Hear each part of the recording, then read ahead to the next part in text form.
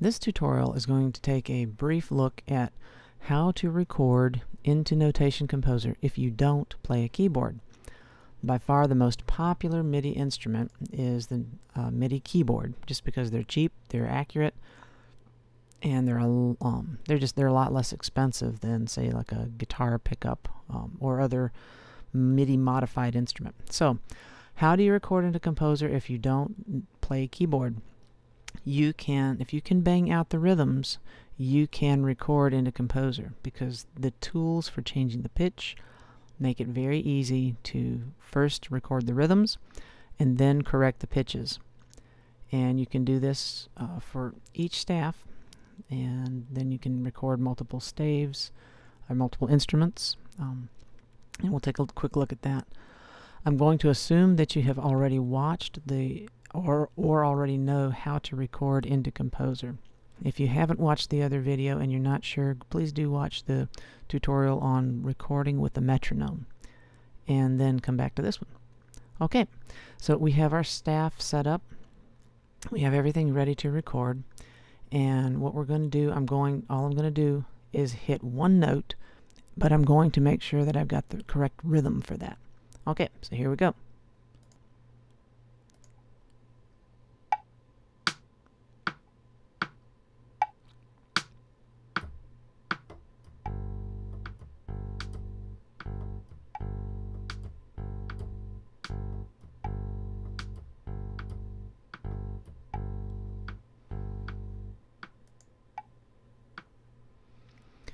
Okay, so what we have here are the notes. It's just the single note that we wanted to use, okay?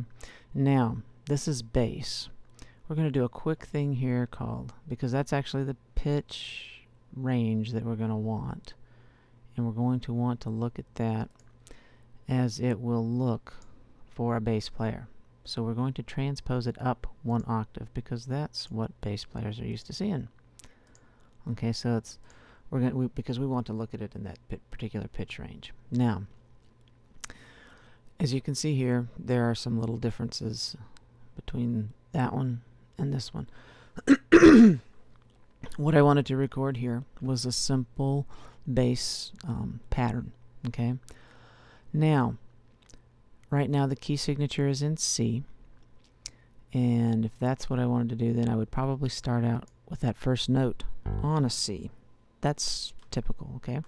So what I'm going to do, I select the note. Now, I hold the P key, slide it up till it's where I want it. Now that's a C. Beautiful thing is, you will see right down here in the status bar what that note that is selected is, the pitch of it. It's a C3. Okay, now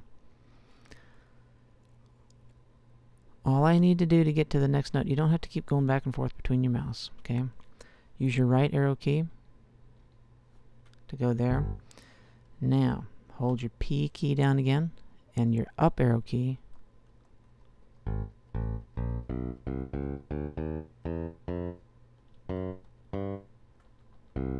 okay, I'm using the right arrow key to go between those notes. There's C.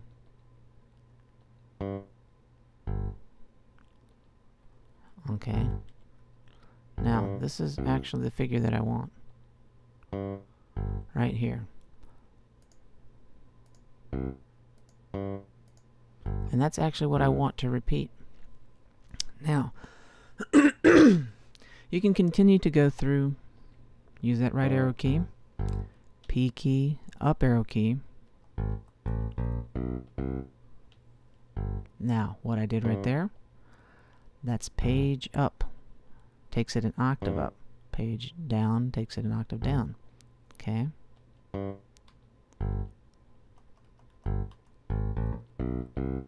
Page up. Okay, so now, if we play that, we're going to speed it up. I apologize for my video card. I'm multitasking between a few different things in making these videos, and it does affect some of the stuff here. So let's listen to it.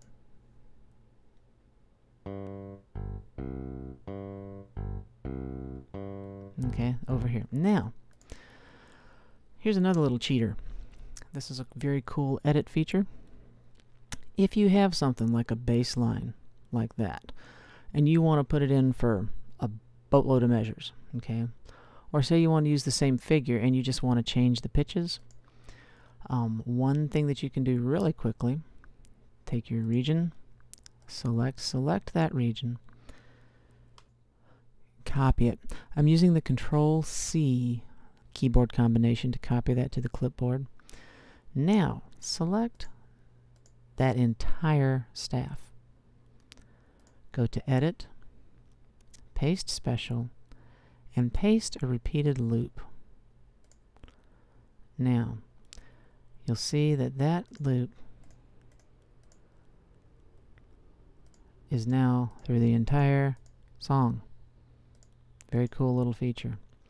Now, you will also notice when I play, that first note's not sounding.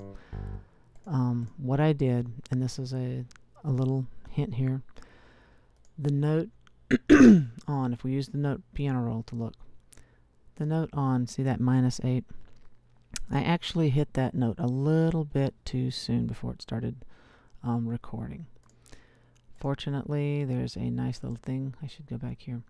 If I select that note, okay, I'm going to snap that to the, let's see, I'm going to snap it to the as notated, okay?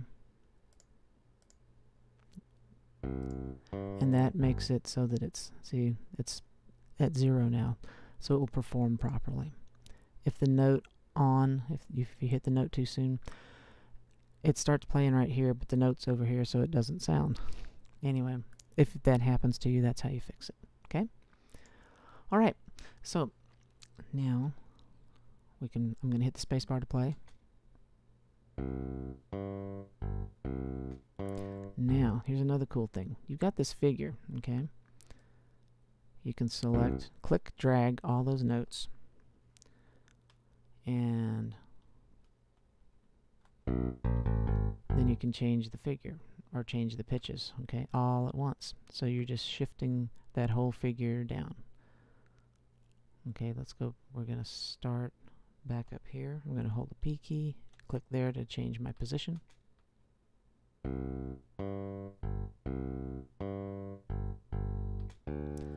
Okay, so cool little editing thing there.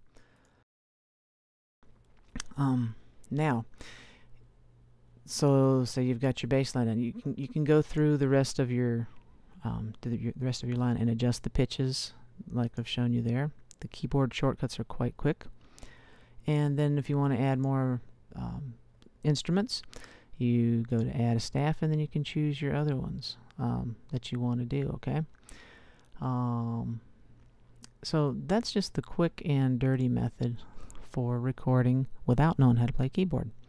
You can do that for chords. Let's say we're going to add a staff. We want a chorus or something, okay? So what you can do here then is you can record, and we're just going to do what we call a 3-note chord, okay? And all I'm going to do again is just the rhythms. I'm going to play the same 3 notes, and you can do adjustments the same way. Ready?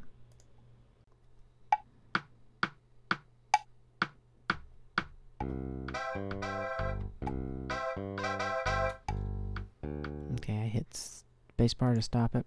So here we have our chord notes, okay? And again, you can do the same types of things. You can edit them individually. I'm going to hold the P and the arrow button.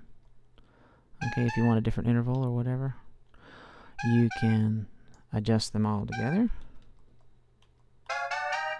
Okay. All kinds of wonderful things you can do there. Okay, so that's just the basic of basics for recording into Composer if you don't know how to play keyboard. Enjoy!